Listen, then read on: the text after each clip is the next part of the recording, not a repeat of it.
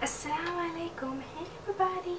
So I was sent 3 beautiful scarves by Intern Hijab, internhijab.com, and I thought because they're very different to what I usually wear, I thought I'd do a few hijab tutorials for you guys and show you how to wear them. These two, the one on my head and this one, they're both 100% silk, and the one that's on my head is actually a square scarf.